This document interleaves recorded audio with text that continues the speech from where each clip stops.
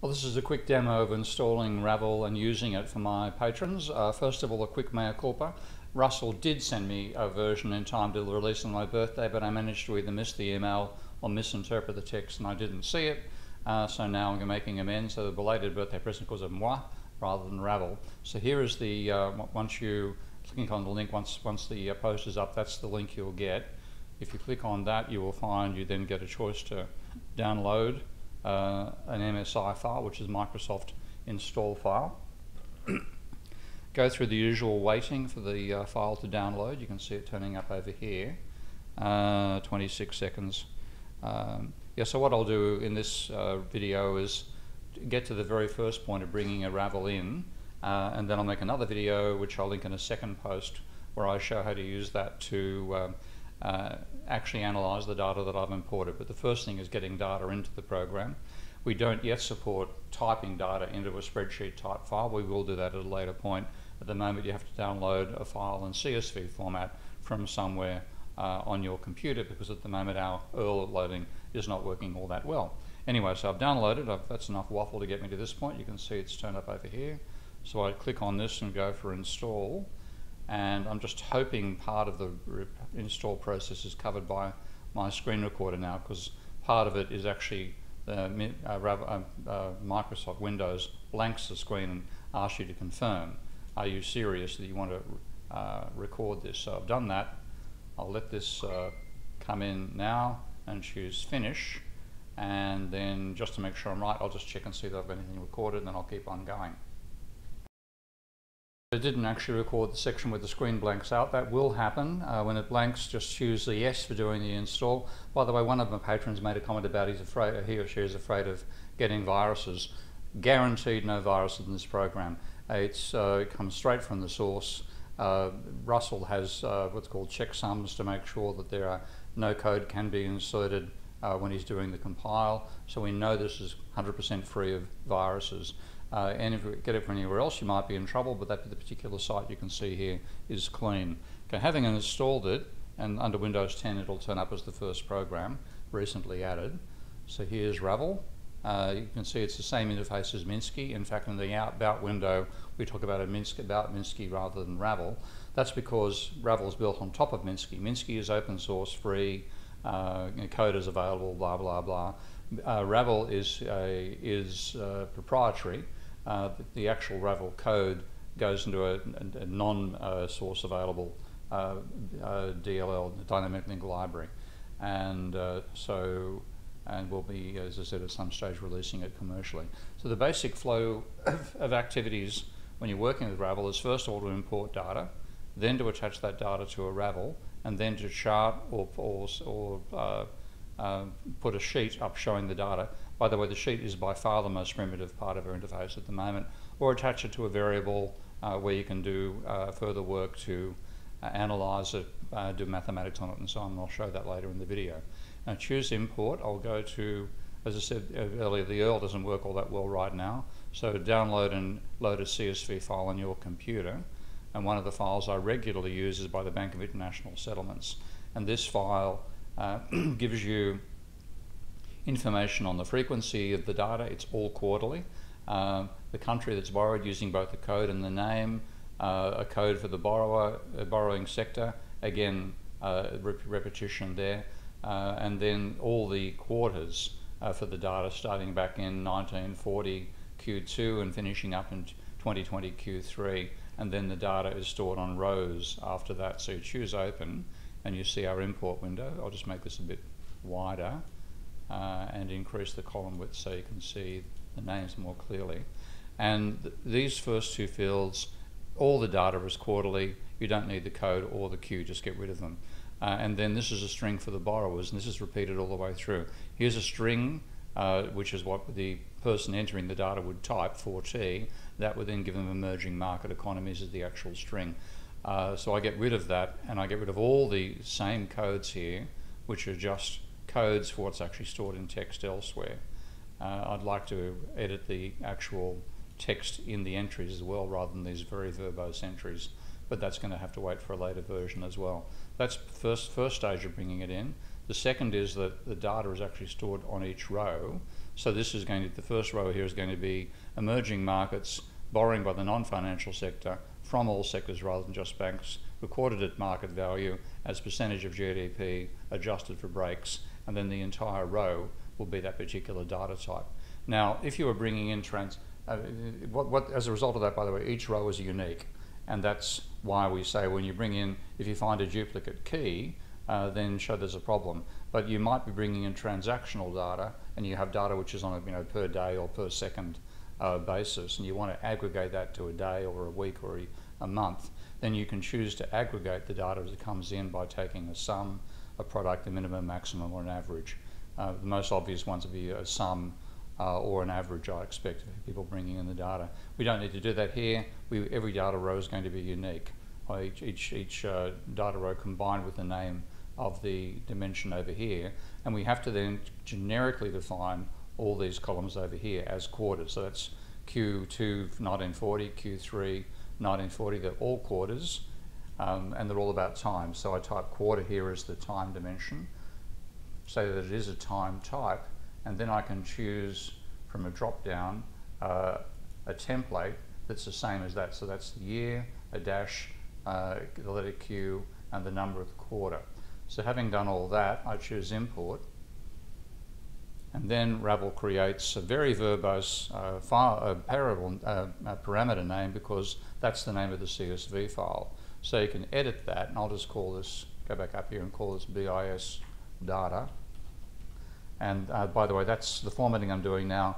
We use LaTex's formatting convention, so the underscore means lowercase, and the curly brackets means lowercase everything between the curly brackets. So I do that, and I now have that name for the parameter, and then I attach that to a Ravel, and at the moment, at this point, I can simply hit recalculate, which is up here, and that will, as we call it, populate the Ravel. So the data that's stored in here, which has information on 48 countries or groups of countries, I presume that's 5 types of units, breaks or no breaks, market or non-market value, or what they call nominal value, and then and that's 322 quarters, some of which get lost because they're blank, by the way. So that's that. If I hit the recalculate key, those dimensions all turn up here. Now the first stage of working on the data, and I haven't done what I like to do, which I'll go back and do, go back to the import CSV, and that's change these verbose column names to something shorter. So if you click in the name section of the file import, you get another little window that lets you go and it gives you a default, but you can go and change that to something. Hang on a second. That was me pressing the key at the wrong point. That can happen when you go outside the window and what you think you're typing in the window there, you're actually typing in the text itself, and you get a problem thrown up. So that, and there's another little issue. There is actually a name stored there, but the program's not showing it. This is the sort of stuff we have to go through and test and find bugs in. And in a release version, you'd make sure this stuff, as much of this stuff as you could get rid of, was gone. In what we're giving to you right now, then that hassle will turn up occasionally. I've also done, I really have done a good job here, haven't I? What I've done by clicking there is I've managed to trigger Minsky Ravel regarding all of this stuff as data when the data actually starts over here. So if that happens, I've first of all turned off all the checkboxes up here by that action, and then I had the data starting way over here, which wasn't data. So if I click in this particular cell, or this cell, or that cell, that says start importing from that point. So this is now going to say the quarter dimension starts here and goes horizontally. Then I want to bring in the sector that does the borrowing, so that's where the sector is now turning up there again. I want the lending sector, and I'll just make this lender. The valuation, the word valuation is fine, so just the enter key on the word valuation, that becomes, oh sorry, I've got to click the label up here. Unit type, that's a bit verbose, so I'll go there and make that unit. Type of adjustment, that again is a bit, whoops, hang on, there I go again. Click over here, click up here again, you bring it in, and then go for adjustment. Actually, I'm glad I'm making some mistakes, because this sort of thing might happen to you. when you're using the program the first time and you go, what the hell's gone in? So you can recover from those mistakes. They're not fatal. The data is still there. Okay, so I'm bringing in country with a label of country. You can see down here, where have I got country? I've got borrowing sector, for example, down here. It's quite verbose. There's borrower's country, just too verbose. Click on import. And now the names are shorter, though the actual, the words that are used for the entries on each element is still quite verbose. At some stage we'll let you edit those. At the moment you're stuck with the long names that are used by the person who put the data together. So now what I want to do is start doing some reductions here, because again this is too much information. So if I drag all the selector dots inside the inner circle, then I get the entire data structure. That's the whole 7 dimensions of the data. So it's got both types of lenders, all lenders or just banks. As it happens, I just want the all sectors lending. The bank, there's only a tiny amount of data that's put down just for banks, so this just selects the data which is available for all the countries of when the lender is either a bank or a non-bank or whatever that is meant by the way the BIS is to find the data. I'm pressing the up arrow key to go from inside the circle to the first value outside the circle. You can use the mouse as well, but we've made it fast to navigate by being able to use the arrow key rather than the mouse to move up and down, and this lets you do some dynamic, effective animations when you've got the data loaded inside the program. Now we make huge use of the right-click menu, and one thing we have here is to pick the slices, and as it happens, there's almost nothing in the database using this purchase price parity evaluation of the GDP, and it really stuffs up. It's such a long string, I prefer to get rid of it. If I hold the control key down and press click on the mouse, then I unselect that, and I'm just going to get these 3 unique data sets coming in: domestic currency, including conversion, blah, blah, blah. That's a purchase price parity issue. Percentage of GDP in US dollar. Then under sectors, there is a lot of aggregation going on here as well. So again, I'll go for pick slices, and the government data is very badly organised. It's organised in a way that suits a data entry person rather than data analysis. So to make it simple, I'm getting rid of that one, and I'm getting rid of the non-financial sector, which adds together the households, corporations and the government into one unit, and get rid of the aggregation of private non-financial sector as well. So what I'm bringing across now is just the information on household debt and corporate debt, and the sum of those two is total private sector debt, and that's what I'll be working with in this demo. So I've got that. Click on OK. The valuation, I just want it to be, hang on, what valuation? Market value. There's another one called nominal value. That's exclusively used for government debt, and it's a jumble. Some of the government debt has market value, some has nominal, and some has both. You've got to do a lot of work to get the government data together out of this database, and I'll leave that for another exercise. So I've got it down to 4 dimensions now. I've got all the quarters, all the countries, the units I need to take a look at, and the 2 private sectors, and that's done the data reduction for me. So I'll go back to seeing it at normal scale rather than full scale, and I'll bring in 2 more Ravels, and just select this and drag it down a bit, and then attach a wire from the output port of that input Ravel to these 2. I'll explain why I'm doing 2 in a moment, and hit recalculate, and there you see the sectors. Now sometimes that won't happen. If you find it doesn't actually display the next Ravel along, then attach a chart to the output of that Ravel, and that will force it to recalculate.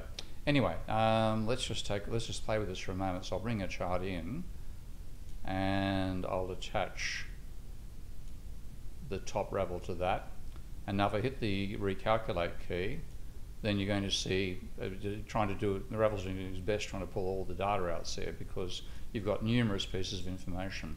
So let's narrow it down, but also first of all sort. So if we will make this automatic in a future release, but there's no sorting done automatically to the data when it comes in.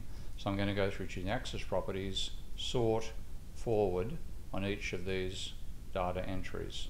And that just means, for a start, the dates will be in the right order, so it's worth doing this. Access properties, sort forward. All right, now let's look at percentage of GDP.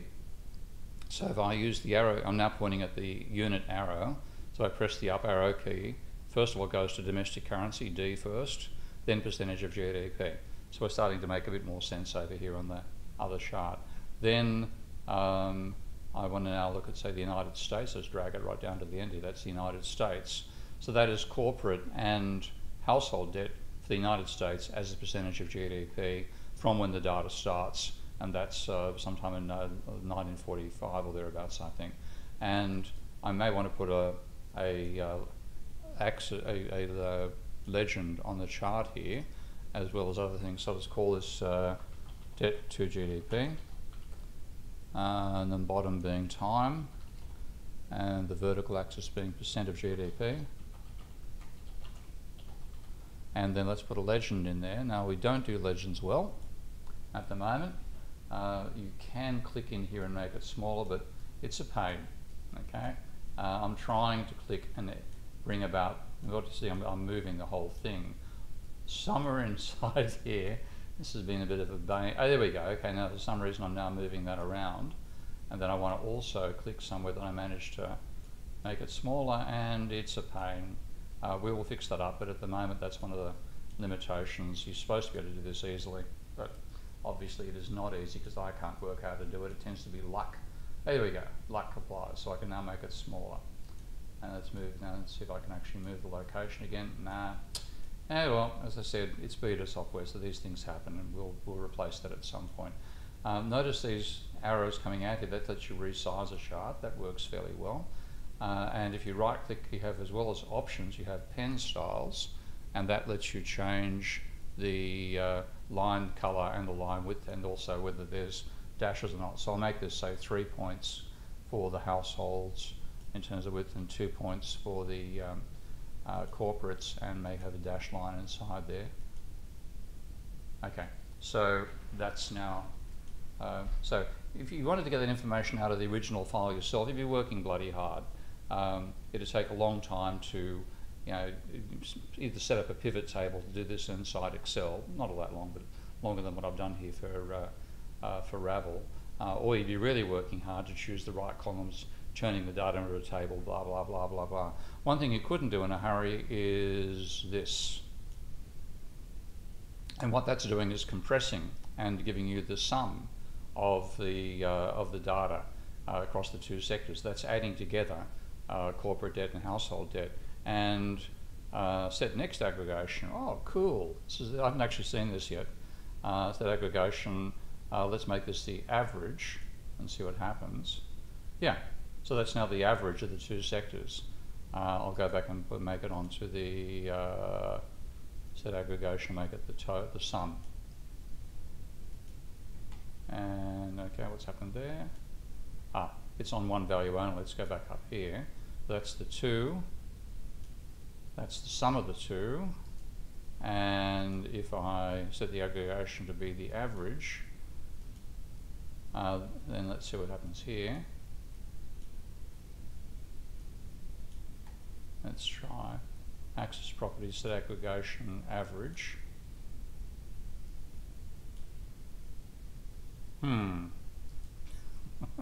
Set next aggregation, try average there.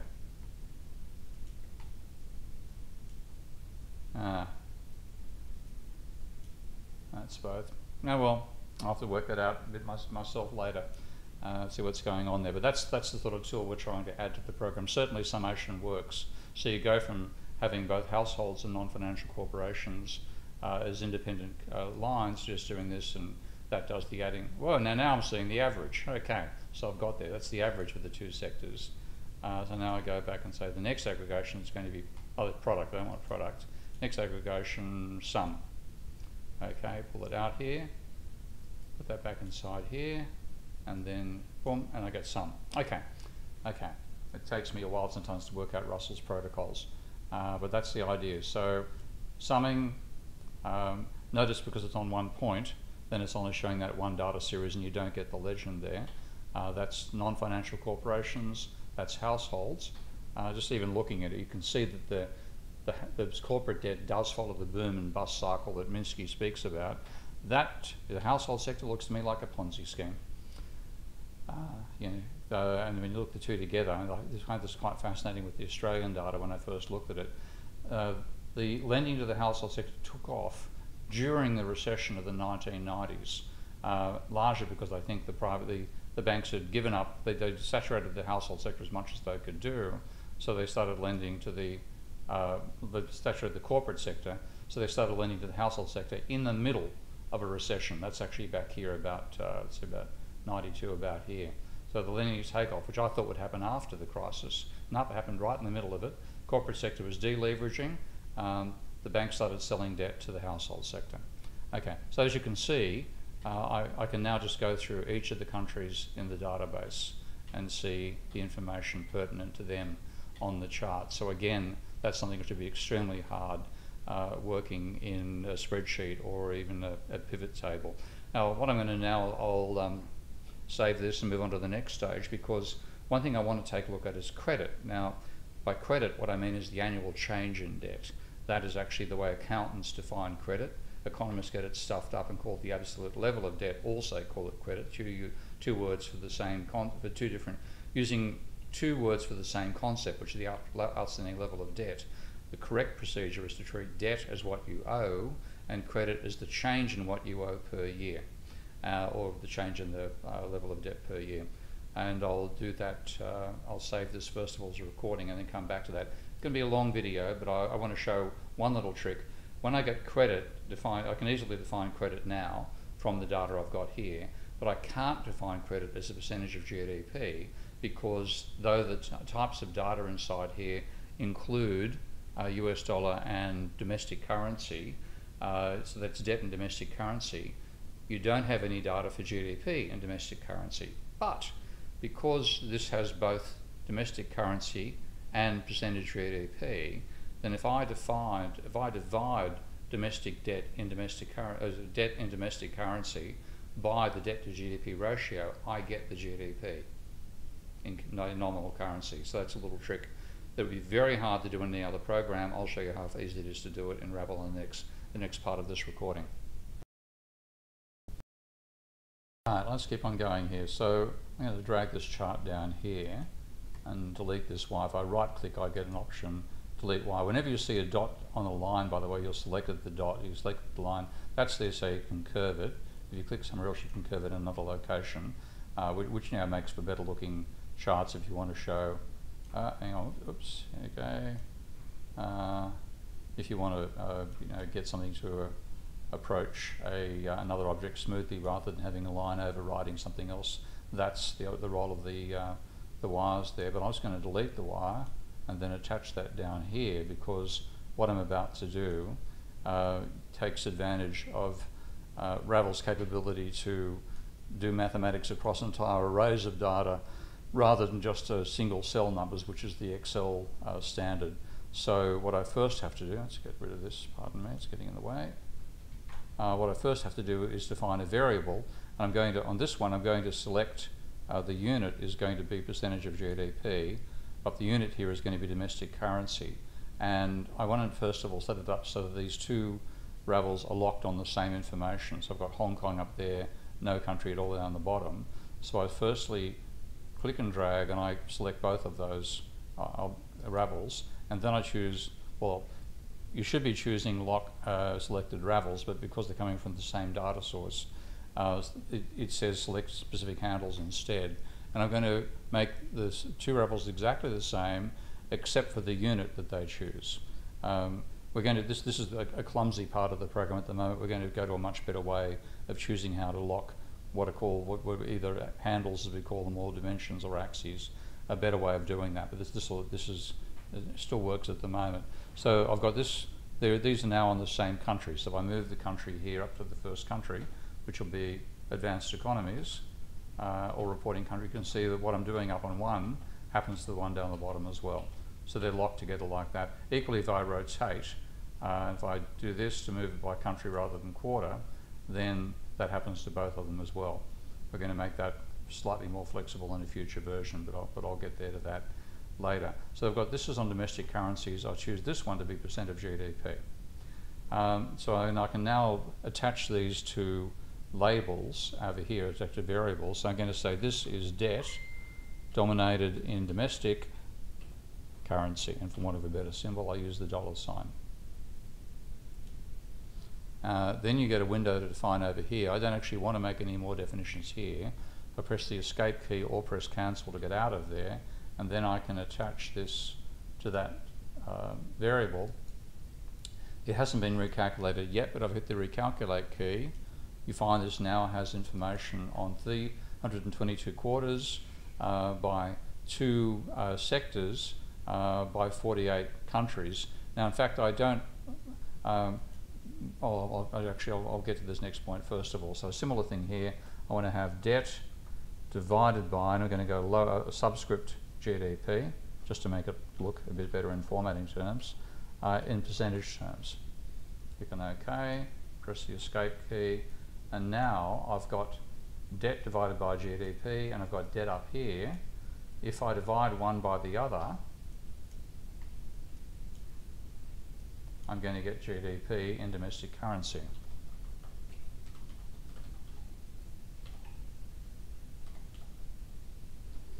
And I've made a deliberate error here, because when I do the recalculate, which again is this key up here, we've got to bring a shortcut key for that. This will have 3 dimensions when it only needs 2. Because since I've got 2 sectors inside there, then I'm doing 2 calculations, one using the data in household debt, the other using the data in corporate debt, both giving the same results. So the sensible thing there is just to collapse the sector data, recalculate again, and what I get over here as GDP is the data on 322 quarters for 48 countries, which is what I was after. And I'll do one more thing here, which I might be doing this on the wrong side, we'll soon find out. But I want to hang on to that definition regardless of what I do to these Ravels. So we have this lock device here, and this is very new. We haven't actually produced a decent graphical object for it as yet. So if I just attach the output of the division to the input of the GDP, then I find I've still got those correct dimensions over here.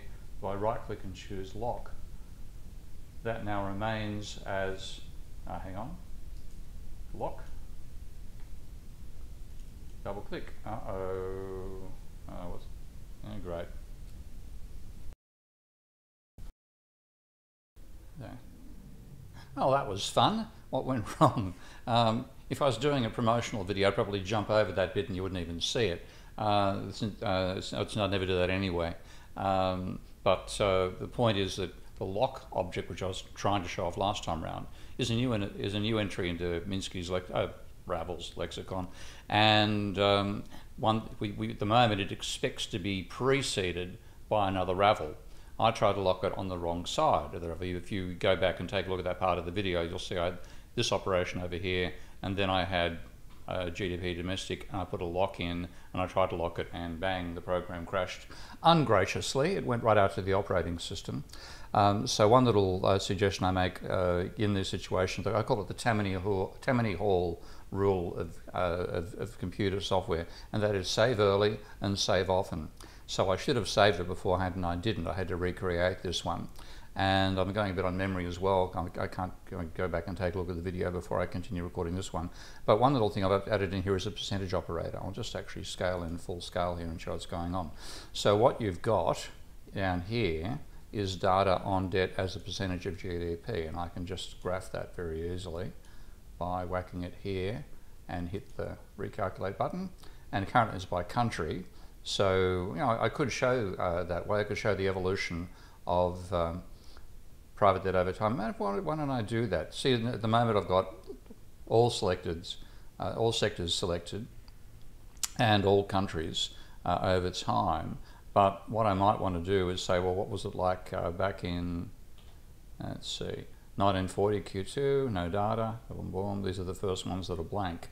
And once I finally get to the stage of having some data here, which will be after the Second World War, I think we'll find.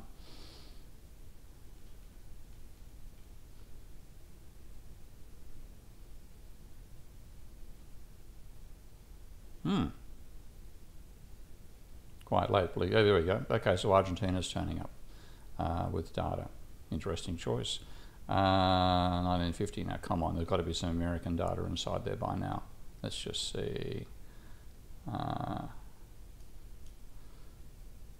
Argentina. Okay, well, I'm only getting Argentina. Oh, okay, pardon me. Didn't notice up there I'd made that mistake.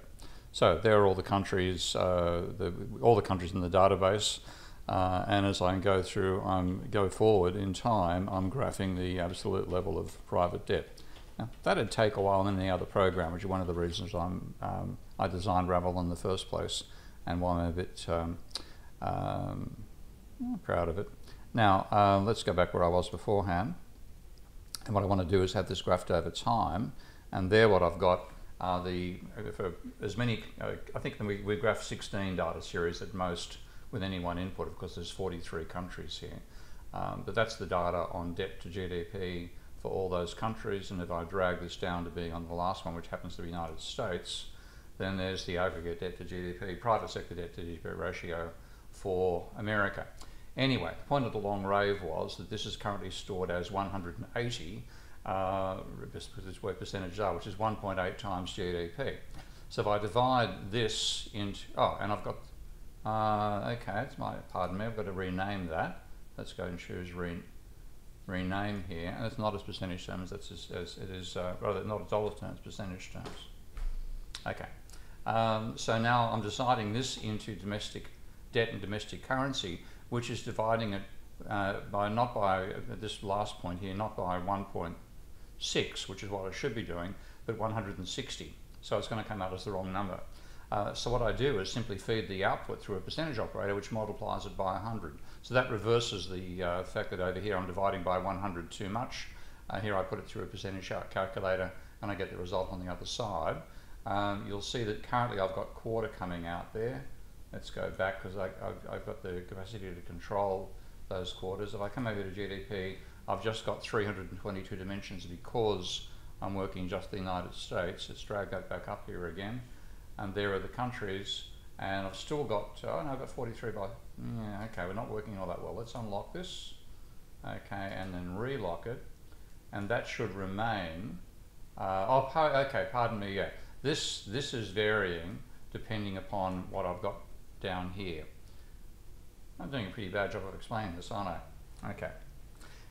The lock is designed so that you can get a particular result from a set of Ravels and then store that permanently.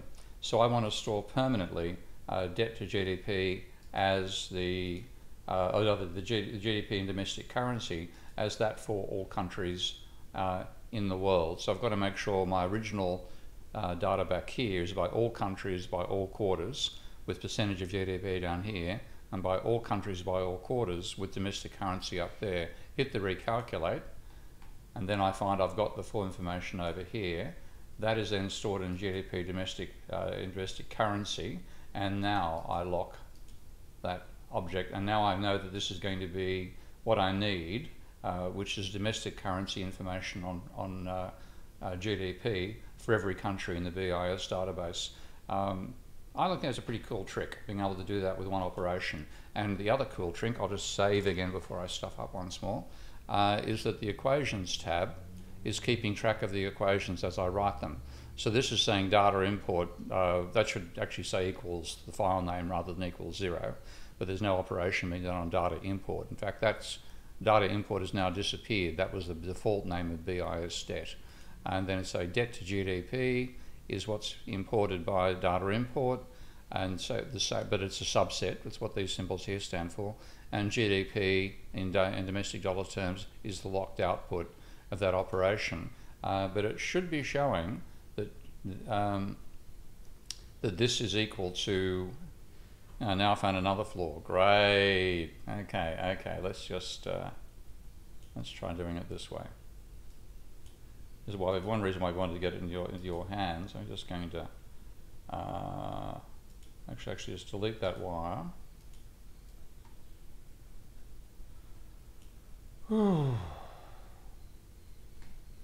Make that over here. Delete that wire. Boom. Now, having done it that way, this may be something we need to work on for the next version. Anyway, come over here and check the equations. And that is now saying the GDP in domestic currency is equal to debt in domestic currency divided by the debt to BT ratio processed by a percent. That's a pretty ugly looking percent sign. That's just come out of the graphics library we're using to write this as a bitmap, but you can also choose to export this as export the canvas, and you can export the actual graphics you see there, a PDF file of the same, a PostScript file of the same, and down the bottom, MATLAB, so you can put this into a MATLAB program, and LaTeX. And LaTeX is the mathematical formatting language which you can use to document what your equations are. So, and that generates something that looks better than what you see on the equations tab here. All right, so where have I got to? So I've got GDP in domestic currency is that calculation properly defined, and then I'm locking the output. So I'm just going to, for the heck of it, I'll just call this GDP. Well, that is a dilemma. At some point, we're going to have to make the lock key work on either side of the Ravel operator. So play with it. It's the sort of thing which Russell will be doing, spending his time coding up as the program evolves. So I'll just take a copy of that, and I'll just edit that name and make that domestic, and I'll just put CU for currency. Bit ugly. Up there, currently, yeah, there we go. So that I know is going to remain with the 43 countries, whatever I do over here in terms of moving this around. So if I want to go, let's just check that out. So hang on, I'll put a graph there so you can see what I'm doing. We'll see the results of what I'm doing. And let's compare that to this one. Hope I get a different result. You never know when you're testing software. Okay, hit the recalc. They're both giving exactly the same thing, as you can see. You can actually, even just in this simple little illustration here, you can see the impact of COVID. That's a single country, but you can see that obviously GDP has gone down in domestic currency terms for that country. It's probably Argentina with its currency. I'm not really sure. Okay, so what if I now move this to a single country by pressing the up arrow key? Let's go to Argentina. Okay, I have found a problem with the lock. It's not actually locking. Okay, so Russ, we've got to work on that one. Unlock, relock. But the idea, which will be there at some stage, is that the lock keeps a permanent state of some operation you've done. So that is a bit of a near pain from the developmental stage of the software, but oh, look at that. That's the inflation and deflation, okay, for Argentina. So I'm stuck with a few problems there. So we'll work on the lock and make it work better over time. Obviously it's not locking right now. Okay, let's just go and do some work with this anyway. So what I've now got, so the long and the short of that is lock is an operator which will be useful in the future, but isn't quite up to operation standing, first of all.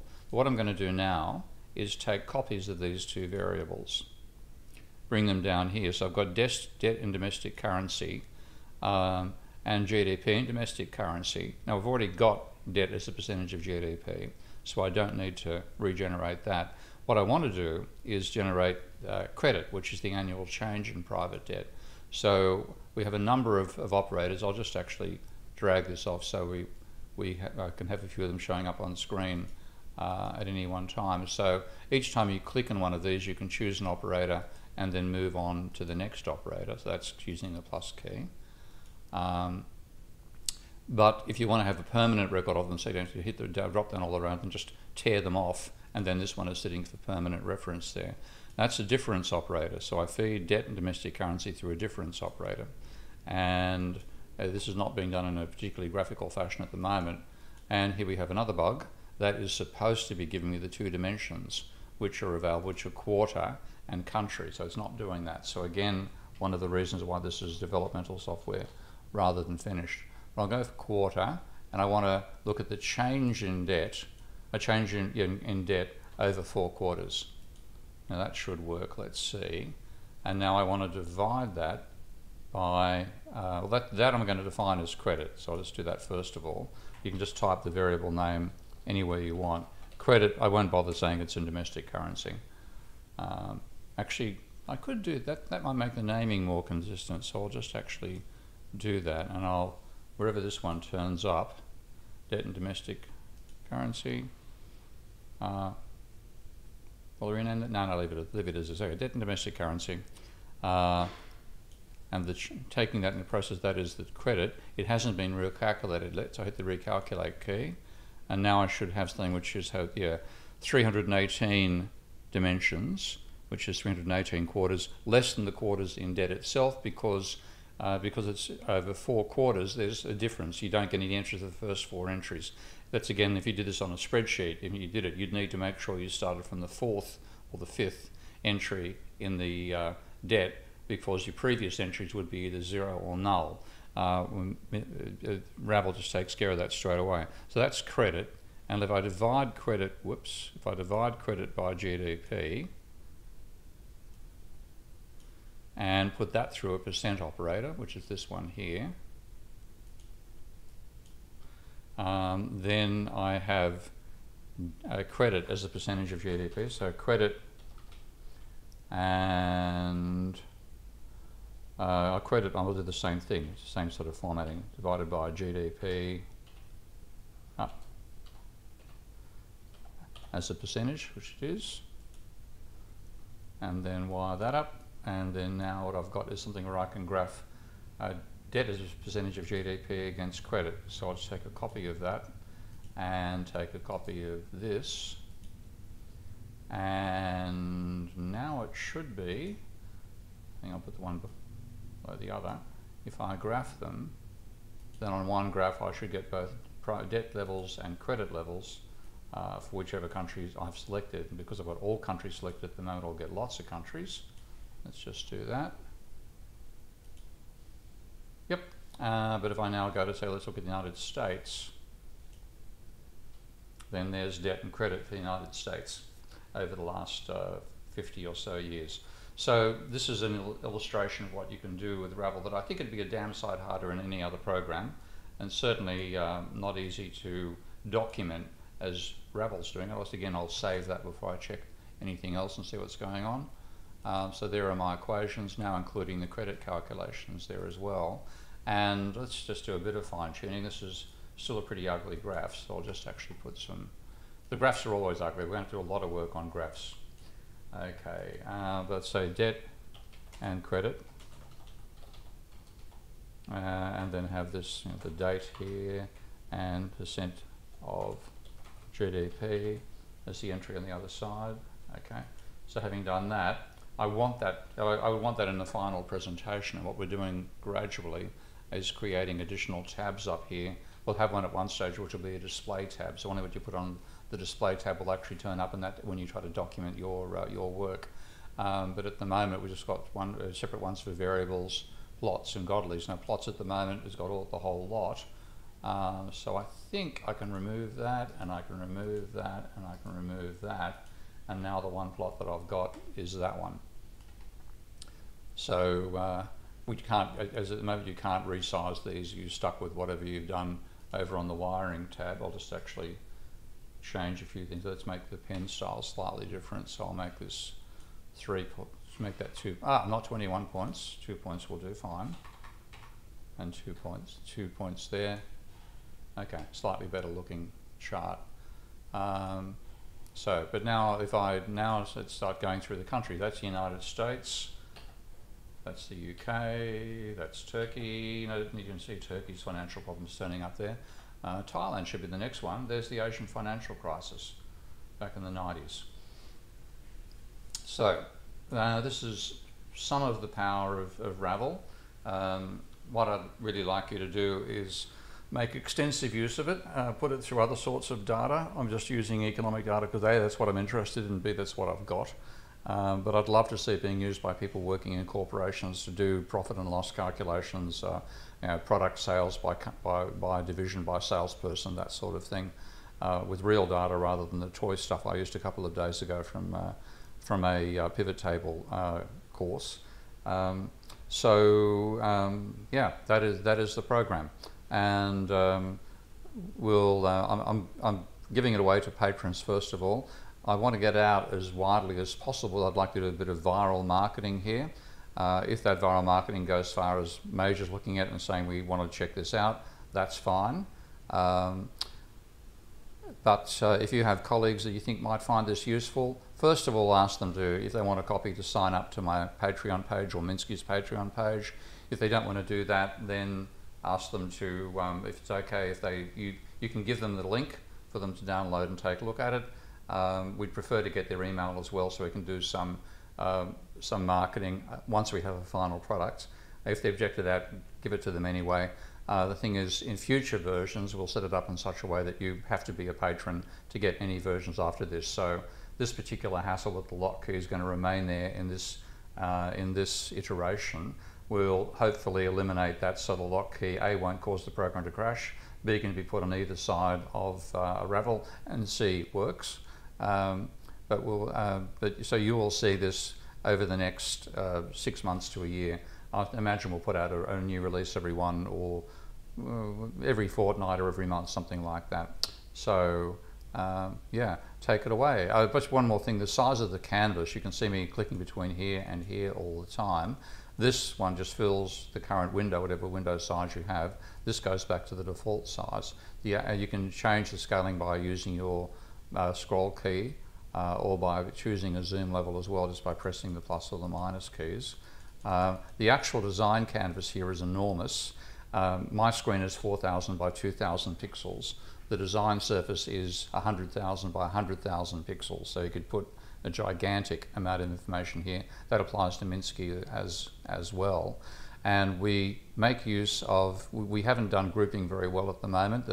You can group objects in Minsky or Ravel, but the grouping tends to, when you unscale, if you scale something down after you've grouped it and then rescale it up, it gets all jumbled. We haven't got that working out all well. But we do have a thing called bookmarks. So if you wanted to do a lot of work defining data objects, but you didn't want to have that visible in what you presented, then you can just insert a bookmark. I'll go down to here, for example. And what you do is I'm holding the Shift key down now and using the arrow key to relocate the screen. I'll just move those two out of the way. Now if I choose a bookmark at this position, let's call it Calcs, and then go back to the original level and then say take me back to Calcs, then I move to that individual spot. And that's just on a tiny part of my screen. That could actually be the 90,000th by 90,000th pixel somewhere else, so you can pull this stuff out of the way. You don't have to put the actual calculations in somebody's face when they're looking at your presentable output. As I said, at some point there'll be a publication tab up here as well, and you better put text and the graphics and which calculations you wish to show on that, and that can be the presentation tool. Just go back to the full scale again. What I want to do, of course, is put this inside a Word document to document the post I'll put up on Patreon. So I'm just putting this in an SVG, which is a vector graphics format. And then if I go to Word and start writing the post that I'll cover this in, then I just have to get to the object and drag it across, and there's the beginning. Let's make that full scale. That's the beginning of writing the blog post that's going to give you, hang on, I'll go to the whole page, no, page width. Okay, so there's a fairly presentable version of the calculations that I've done as part of this video, and I'll now shut up and start writing up the post and put the link up hopefully in a couple of hours.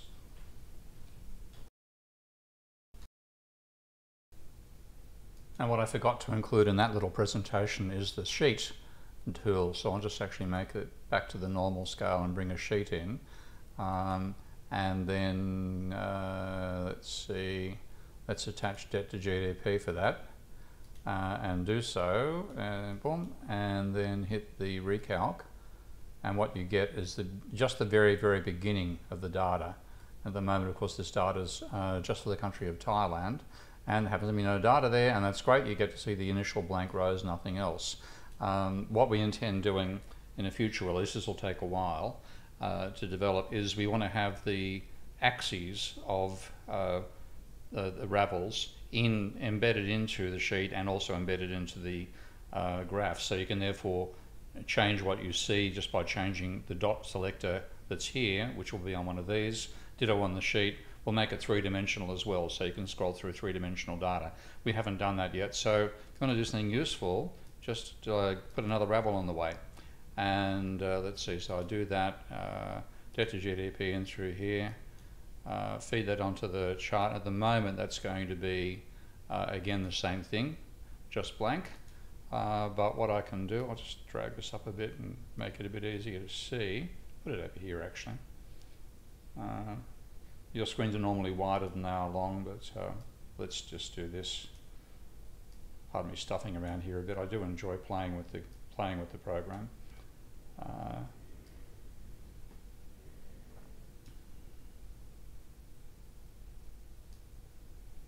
Okay. Now what I can do here is right click and choose Axis Properties Toggle Calipers. We didn't go a lot with these over time, but this is our way of selecting a range of data, and as I mentioned, this will be embedded into the streets as well as embedded in Ravels itself. So the idea here is a bit like scroll bars on steroids, because you can actually just say, I want to see a range, say from, let's look at the beginning of the the golden age of capitalism. Start in 51, go through to about say 66, and change the country across one where I know we have data, which is going to be the USA. So there's the USA's debt levels at that stage. And then if you want to see it further on, then you select at this end and drag this one over here, and then we'll see from 2011 on. It gets rather hard to see because it gets to such a small scale, but you can just zoom in and say, well, let's actually look, say, at the last, let's start from 2018. There's a little, these things are overriding each other. There's always an issue with scaling when you're working with a graphics program. Okay, so now we can see the level of private debt in the USA, and you can see the impact of COVID pretty savagely, from 50%, 150, 153, 160, and of course that's almost all, as it turns out, happening in the corporate sector. So if we drag this out, we've now got household debt, that's non-financial sector, and you can see the increase in debt there. And if you say, let's just not break them down, then that should have given me, hang on, okay, over here. I'll move this one. Give me both. Okay, so there's your comparison for debt to GDP ratios for both households and the corporate sector between 2017 and 2021, as far as the data goes. So yeah, so at the moment you can get a sub-selection, take a look at it.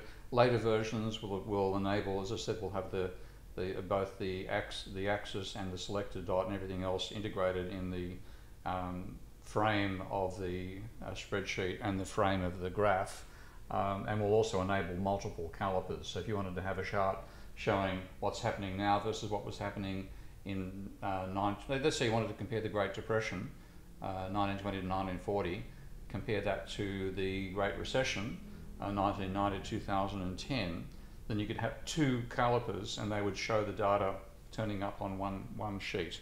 Little things like that that are impossible, not impossible, but very hard to do, very cumbersome to do with the spreadsheet. It'll be quite straightforward in a later version of Ravel, and I'll now shut up and let you guys start playing with it.